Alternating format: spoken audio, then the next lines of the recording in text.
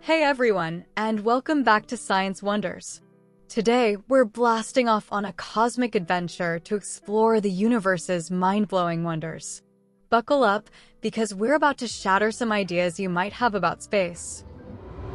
The sun is actually green. The idea that the sun is actually green might seem counterintuitive, but here's the science behind it. Firstly, sunlight is a combination of all the colors of the rainbow, each with a specific wavelength. Our eyes perceive these different wavelengths as distinct colors. Secondly, our atmosphere acts like a giant filter. It scatters short wavelengths of light, such as blue and violet, more efficiently than longer wavelengths, such as red and yellow. It is this scattering that makes the sky appear blue. Thirdly, the sun actually emits a broad spectrum of light, with a peak intensity in the green wavelength. So, while we see the sun as yellow because of the way our atmosphere scatters light, if we could observe it from space, without any atmospheric interference, it would appear predominantly green. While it might be surprising, the sun being green highlights the fascinating interplay between light, our atmosphere, and human perception. There are planets that orbit two stars. Did you know that these planets are called circumbinary planets, and they defy the traditional view of planets orbiting a single star? Here's what we know about these planets. Instead of one sun, these planets orbit two stars that are locked in a gravitational dance around each other. Circumbinary planets typically reside in a stable orbit further out from the two stars, compared to any potential planets orbiting the individual stars themselves. The Goldilocks zone. This zone refers to the region around a star where conditions are favorable for liquid water to exist, potentially supporting life. For circumbinary planets, the habitable zone might exist in a specific range within the system, where temperatures are neither too hot nor too cold. The exact formation process for these planets is still being explored, but scientists believe they might arise from the same protoplanetary disk of gas and dust that gives birth to stars. Just like single-star planets, circumbinary planets can come in various sizes and compositions. Some might be rocky like Earth, while others could be gas giants like Jupiter. Living on a circumbinary planet might experience dramatic swings in temperature and radiation depending on its position relative to the two stars. However, some scientists believe certain configurations could still harbor conditions suitable for life.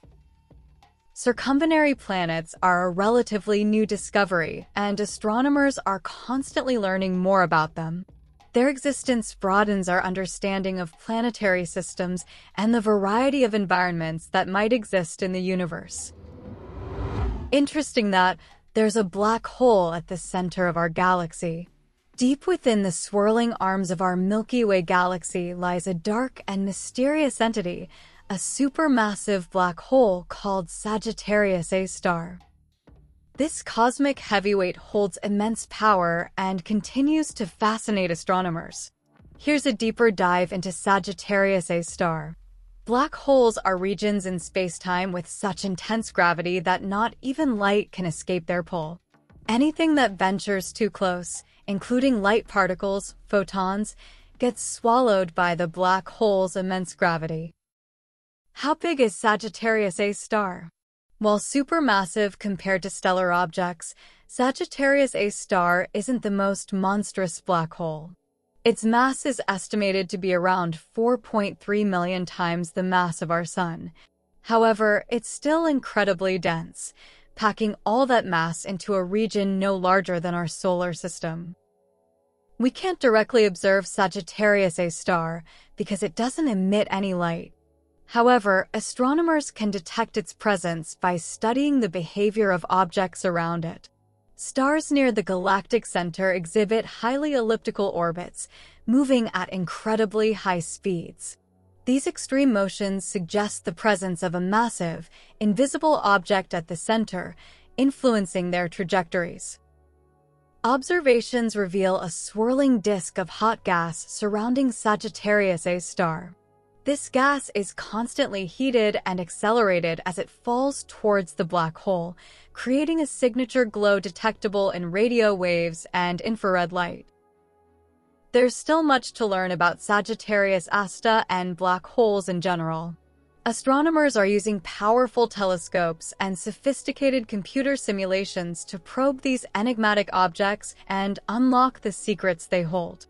The upcoming Event Horizon Telescope observations promise to provide the first-ever direct image of the black hole's event horizon, the point of no return for anything that crosses it. Sagittarius A serves as a powerful reminder of the unseen forces shaping the universe and the ongoing quest for knowledge about these extraordinary phenomena. Okay, it's shocking, but stars can eat each other. Stars aren't always solitary giants. Sometimes they become cosmic cannibals. Here's how stars can devour each other. This phenomenon occurs in binary star systems, where two stars are gravitationally bound and orbit each other. It all depends on the star's lifespans. Stars with different masses have varying lifespans. A more massive star burns its fuel faster and reaches the end of its main sequence life, hydrogen fusion stage, earlier than its companion. After exhausting its core hydrogen, the larger star swells into a red giant. If the stars are close enough, the red giant's expanding outer layers can engulf its smaller companion. The red giant starts siphoning gas from its smaller companion. This stolen fuel can reignite fusion in the red giant's outer shell and contribute to its growth. There are a couple of ways this stellar feast can play out. If the red giant engulfs the smaller star completely, the stolen gas can fuel further expansion and potentially lead to the red giant exploding as a supernova. In some cases, the red giant might not completely swallow its companion, but instead slowly siphon off its mass over a long period. This can leave behind a white dwarf or even a neutron star orbiting the bloated red giant. This stellar cannibalism can significantly alter the binary system. The eaten star loses mass, and its evolution is disrupted. The eater star, meanwhile, becomes more massive and might change its own fate depending on the amount of material it acquires.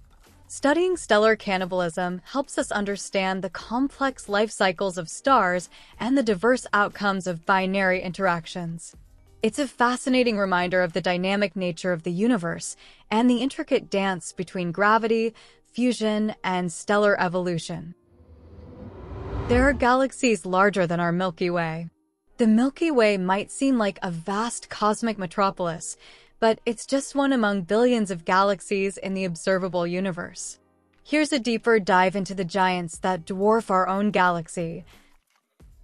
These behemoths, known as supergiant galaxies, contain hundreds of billions or even trillions of stars, far exceeding the Milky Way's estimated 200 to 400 billion stars.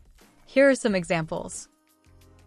Andromeda Galaxy, M31, our closest galactic neighbor, Andromeda, is a giant spiral galaxy with an estimated 1 trillion stars.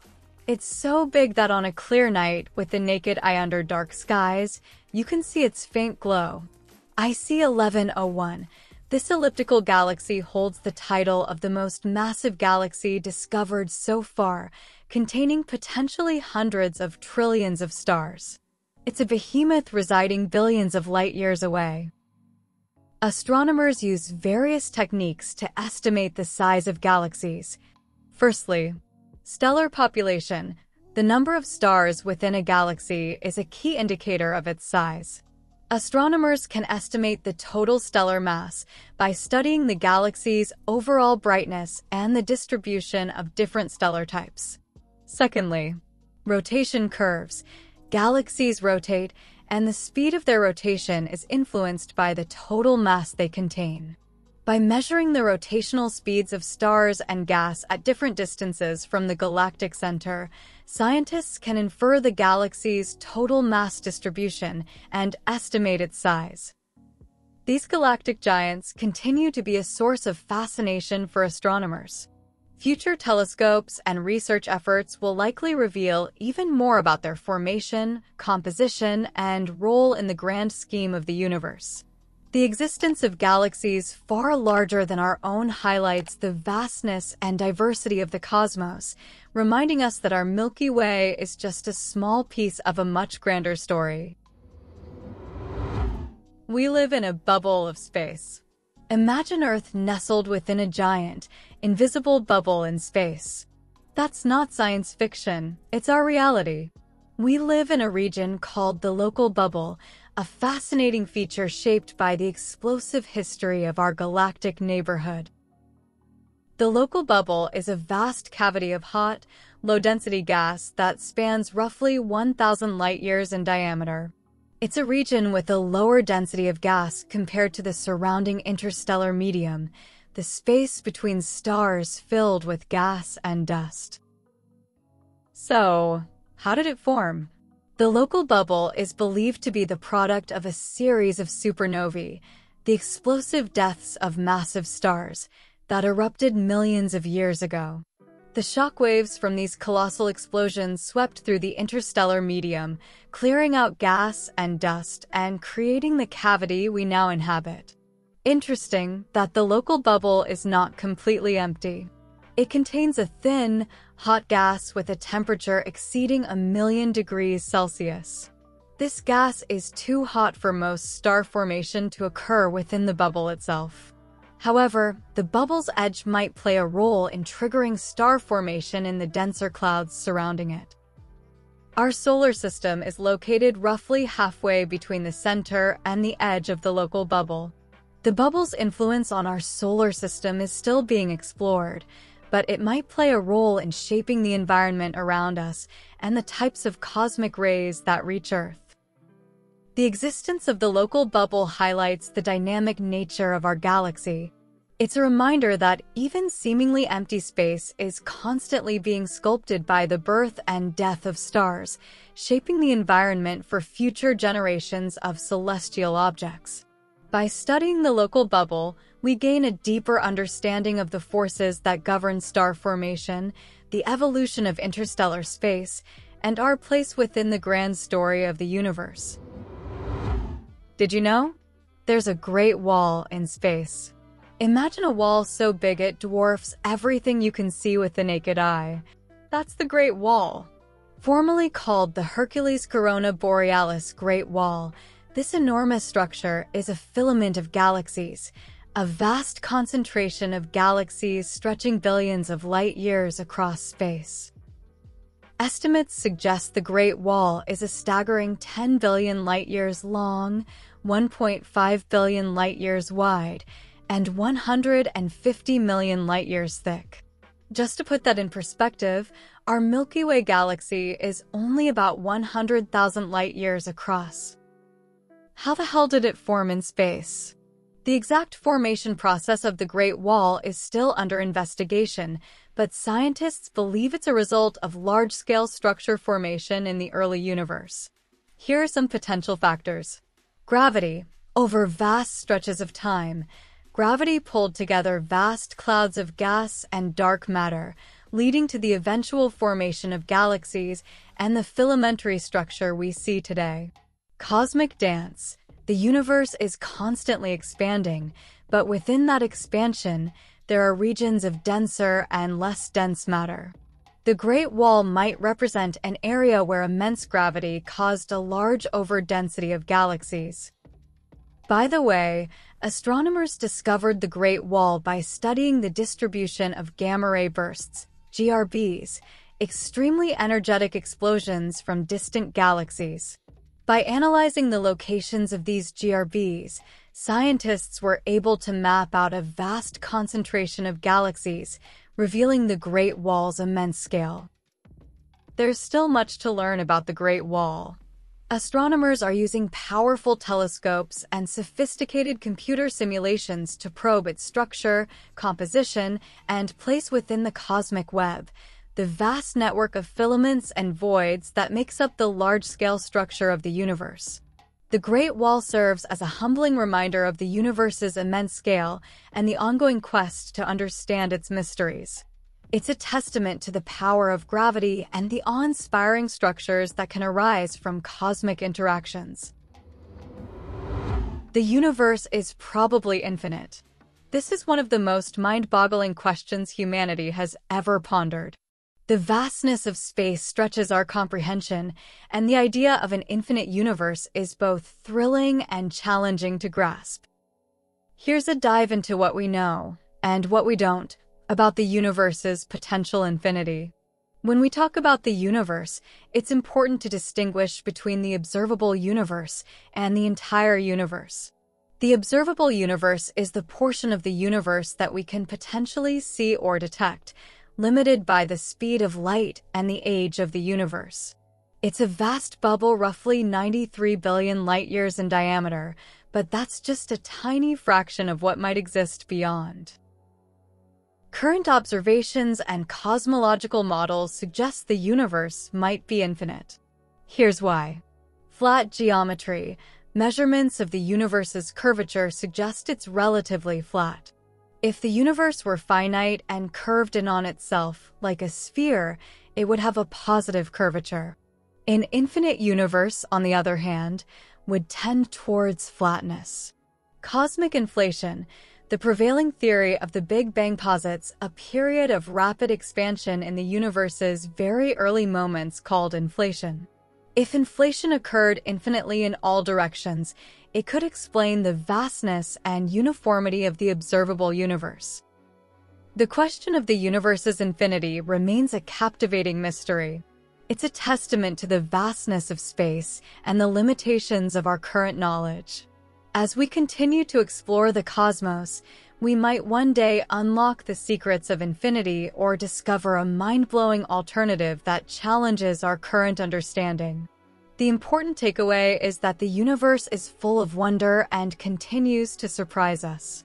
The quest to understand its ultimate nature is a compelling journey that pushes the boundaries of human knowledge. The speed of light isn't absolute. While Einstein's theory of relativity established the speed of light in a vacuum as a constant, there's a nuance to consider. The speed of light isn't absolute in all situations. Here's how it works. In a perfect vacuum, empty space devoid of matter, light travels at its constant speed, which is approximately 299,792,458 meters per second. This is the baseline for light speed. However, light can interact with gravity. When light travels through a region with strong gravity, like near a massive star or black hole, its path can bend. This bending doesn't necessarily change the speed of light itself, but it affects the overall direction of its travel. Imagine a marble rolling on a flat surface, no gravity. That's light in a vacuum. Now imagine the surface curves due to a heavy object placed in the center, gravity. The marble will still roll at the same speed, but its path will bend around the object. This analogy represents how gravity bends light's path. Light can also slow down slightly when it travels through a medium like water, glass, or even air, though the effect is very minimal. This happens because the light interacts with the particles within the medium, causing a tiny delay. So, while c remains the speed of light in a perfect vacuum, the concept of absolute speed becomes less clear when gravity or other factors are involved. It's important to note that this doesn't mean we can travel faster than light. The slowing of light in mediums or the bending by gravity doesn't create a loophole for exceeding the speed limit of c in a vacuum. The speed of light in a vacuum is still a fundamental constant in physics. However, understanding how gravity and mediums can influence light's behavior adds a layer of complexity to the concept of absolute speed. It's a reminder that the universe is full of fascinating interactions and that our understanding of reality is constantly evolving. We're still discovering new planets. Our view of the universe is constantly expanding, and so is the number of planets we know about. Thanks to advancements in technology, we're in a golden age of exoplanet discovery, planets orbiting stars outside our solar system. Of course, discovering without new methods and tools would be much harder. For example, space telescopes. Powerful telescopes like Kepler, TESS, Transiting Exoplanet Survey Satellite, and soon, the James Webb Space Telescope are revolutionizing exoplanet detection. These telescopes can detect the subtle dimming of a star's light caused by a planet passing in front of it, transit method. Other techniques like the radial velocity method, which measures the wobble of a star caused by a planet's gravity, also contribute to the discovery haul. The newly discovered planets come in all shapes and sizes. We've found rocky planets like Earth, gas giants larger than Jupiter, and even hot Jupiters, scorching gas giants orbiting incredibly close to their stars. This diversity challenges our understanding of planetary formation and opens doors for the possibility of life existing beyond our solar system. A key focus of exoplanet research is finding planets within a star's habitable zone, the region where liquid water, a crucial ingredient for life as we know it, could exist on the planet's surface. With each new discovery, we inch closer to potentially finding a planet with conditions suitable for life. The quest to discover new planets is not just about finding another Earth, it's about unveiling the vastness and richness of our universe. Each new discovery is a piece of the puzzle, helping us understand our place in the grand cosmic scheme. We are truly living in an exciting age of exploration, and the future holds the promise of even more groundbreaking discoveries. Those are just a few of the mind-blowing facts about our universe. Space is a place of wonder, mystery, and endless possibilities. Thanks for joining us on this cosmic journey. What are some of the astronomy facts that amaze you the most? Don't forget to like and subscribe for more stellar content.